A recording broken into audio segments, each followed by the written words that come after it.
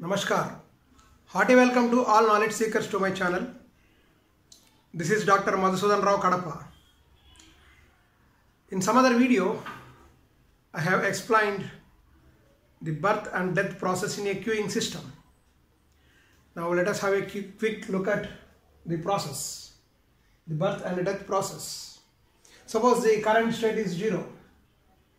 Then with a new arrival, that is with a birth, the state may reach state 1, that means from 0 to 1 with lambda naught as the mean arrival rate.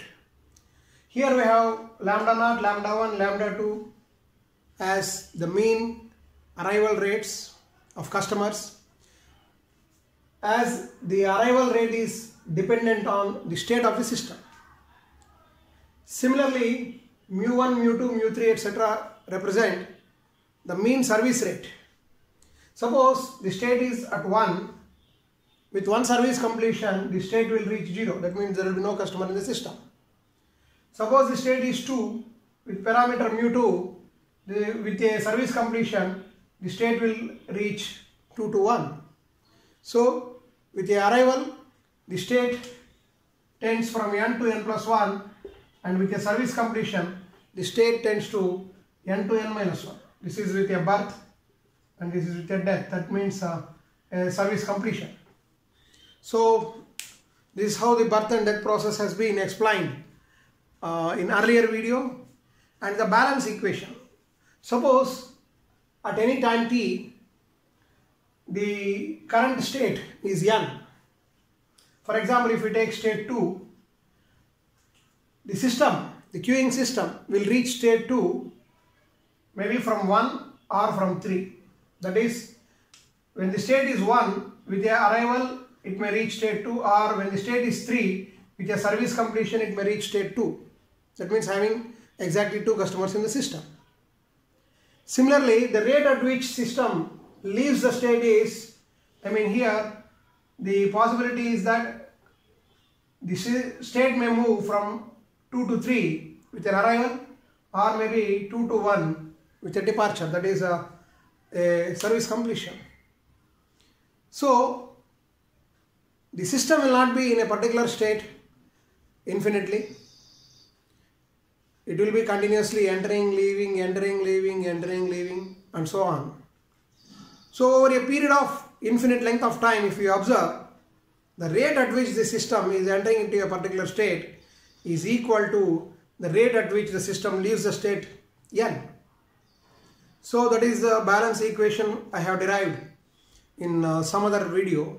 Now just to recall, I am explaining all these things. Now coming to the Professor Little's formulae.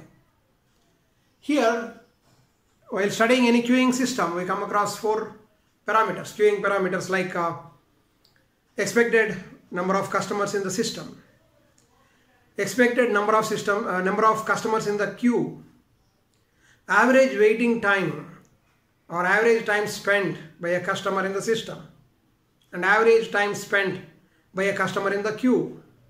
So these 4 parameters are important in describing a queuing system.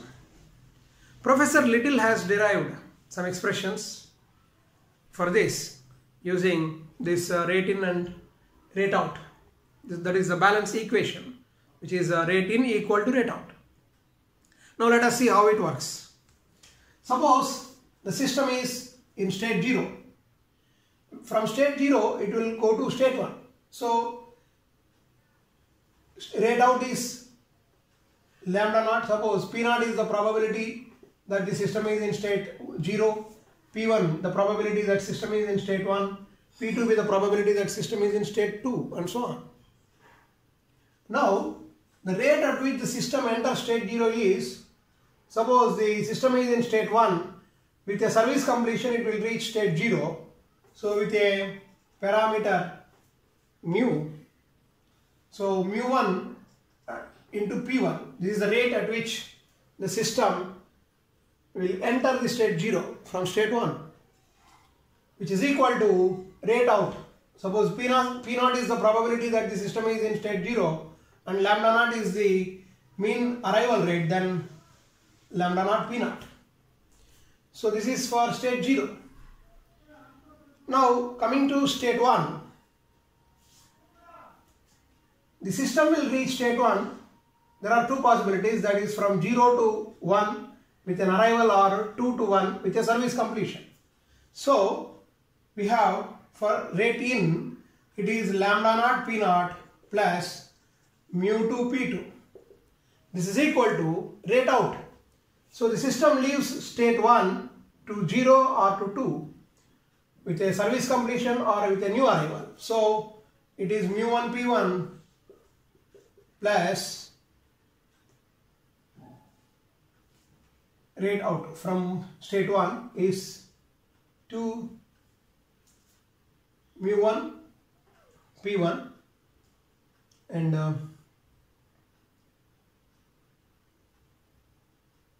leaves state 1 to state 2, lambda 1 p1. So lambda naught p naught plus mu 2 p2 equal to mu 1 p1 plus lambda 1 p1. Similarly for state 2 we can write rate in is from 1 to 2, that is lambda 1 p1 plus mu 3 p3. This is equal to rate out is mu 2 p2 plus lambda 2 p2, and so on. Like this we can write for all the states. Now let us take the first one, mu 1 p1 equal to lambda naught p naught. Mu 1 p1 equal to lambda naught p naught. This implies mu 1 p1 minus lambda naught p naught is equal to 0. Now coming to the second expression here, and from this we can get p1 in terms of lambda and mu. Now here we have p1 equal to lambda naught by mu 1 into p naught. P naught is very important because we will express all the probabilities, that means probabilities of all states in terms of p naught, that we will see how the relations will be derived. Now coming to the second state, that is state 1, that is the second expression. Now here we have lambda naught p naught mu 1 p1. Now if we get these two to one side, we have mu 2 p2 minus lambda 1 p1 equal to 0, because mu 2 p2 minus lambda 1 p1 equal to mu 1 p1 minus lambda naught p naught, which is equal to 0. So this implies p2, or you can write mu 2 p2 equal to lambda 1 p1. From this we get p2 equal to lambda 1 by mu 2 into p1, but p1 is lambda naught by mu 1 into p naught. Then coming to the second state, that is the third expression. Here we have mu 3 p3 minus lambda 2 p2 equal to mu 2 p2 minus lambda 1 p1. But here, as mu 2 p2 equal to lambda 1 p1, mu 2 p2 minus lambda 1 p1 equal to 0. This implies mu 2 p3 equal to lambda 2 p2, or otherwise we can write p3 equal to lambda 2 by mu 3, lambda 2 by mu 3 into p2, which is lambda 1 by mu 2 into lambda naught by mu 1 into p naught.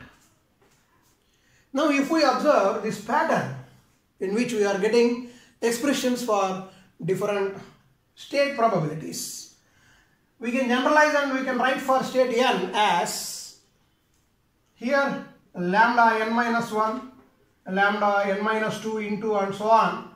lambda 3, lambda 2 into lambda 1 into lambda naught by mu n minus 1 into mu n minus 2 and so on, mu 3, mu 2, mu 1 into P naught. Now we will get as many number of lambda terms in the numerator, those many number of mu terms in the denominator. So this is how we can derive expression for different probabilities. So in general we can write Pn equal to, here this is lambda n minus 1, lambda n minus 2 into and so on. There will be n such lambda terms in the numerator and n such mu terms in the denominator. Suppose if these lambdas, that means the mean arrival rates and mean service rates, mu, are independent of the state, then we can generalize that we can take a single lambda for mean arrival rate and single mu without any suffix as a service rate. In such case, we can write Pn equal to lambda by mu whole power n into P naught. This is very important relation.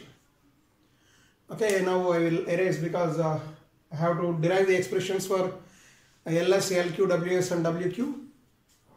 Let us have a pause, a small break. Okay, now we have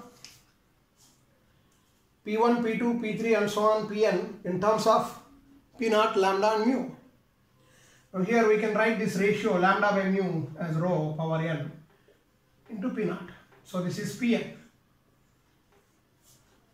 Now let us derive the expressions for average number of customers in the queuing system and average number of customers in the queue, average waiting time of a customer in the system and average waiting time in queue. Now we have rho equal to lambda by mu, and here we know that the sum of all probabilities, that is 0 to infinite states, it is equal to 1, where n varies from 0 to infinite. Sum of the probabilities is equal to 1. Now we can write like this. We can replace Pn by rho power n into P naught. This is equal to 1, where n varies from 0 to infinite. Now we can write P naught as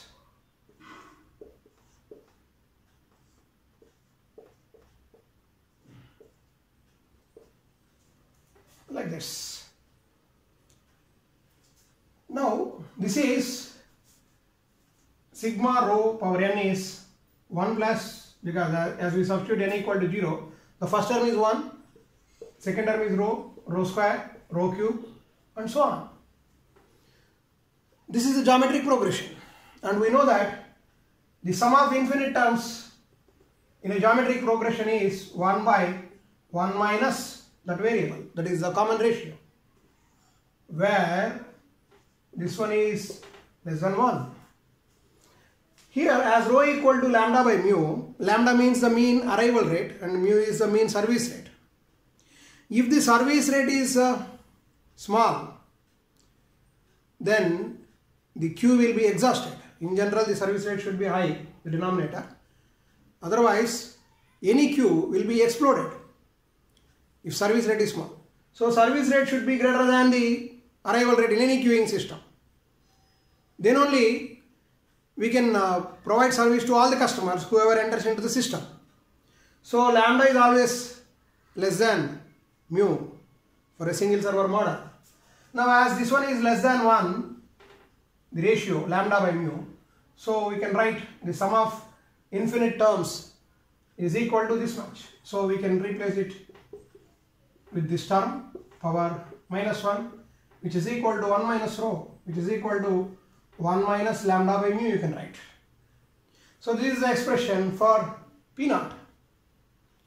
Now let us derive the expressions for expected number of customers in the queuing system, LS.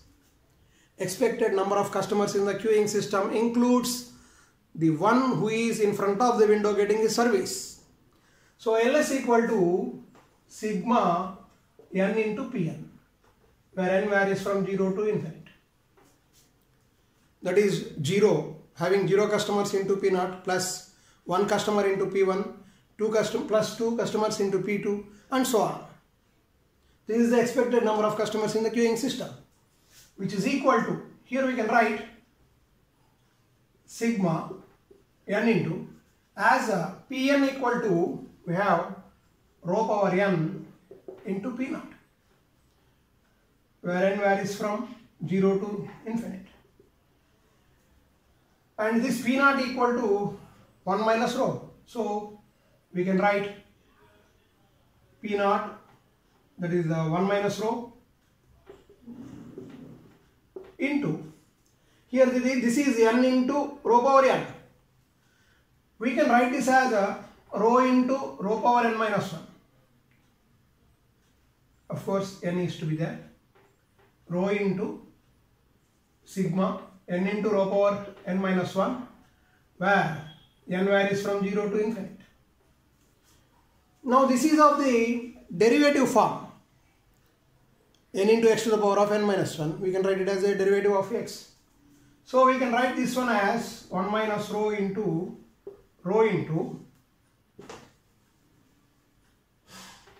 this is d by d rho of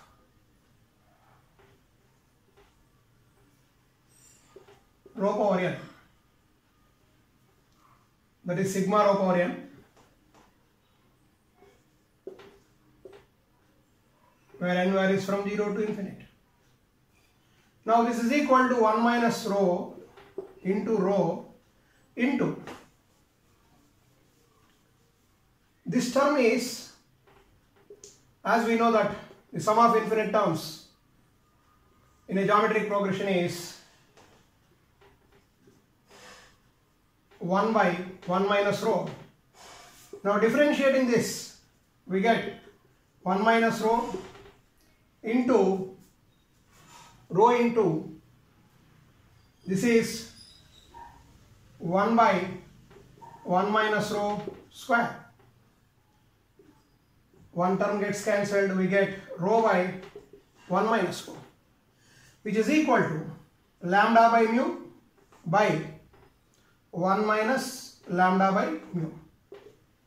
So this is lambda by mu divided by, here we can take mu as LCM, mu minus lambda by mu, and this gets cancelled, lambda by mu minus lambda. This is the expression for LS. So we have LS equal to lambda by mu minus lambda. This is equation number 1, first expression. Next one is LQ. That is expected number of customers in the queue. LQ equal to LS minus lambda by mu.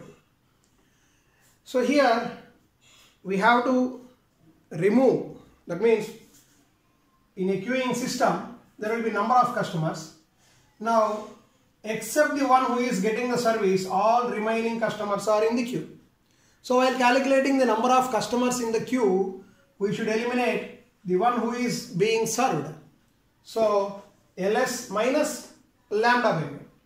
This is equal to LS is lambda by mu minus lambda by mu.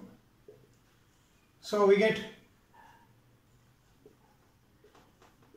the denominator LCM like this, and it is mu lambda minus lambda mu minus plus lambda square. So we get lambda square by mu into mu minus lambda. This is the expression for LQ.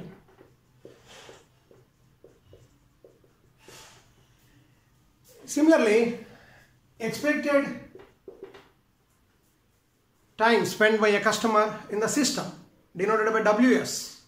This is equal to ls by lambda, which is equal to, here as we have ls equal to a lambda by mu minus lambda, so it is 1 by mu minus lambda.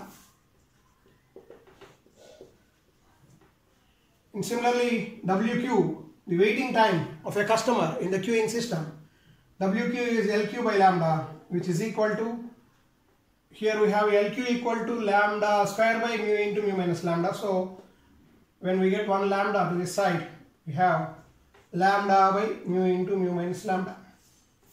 So WQ equal to lambda by mu into mu minus lambda. So these are the expressions derived for a single server queuing model as per Professor Little. That's why these expressions are called Professor Little's formulae. So this is how we can derive expressions for the parameters, queuing parameters ls, lq, ws and wq. And the expressions for these parameters will change depending on the type of queuing system. So maybe depending on the number of servers. If it is a multi-server model, the expressions will be different. Similarly for some other models like limited source model, limited capacity model, like that. So for different models the expressions will vary. So thank you very much. In some other video I will explain the expressions for different queuing parameters for different queuing models. Thank you very much.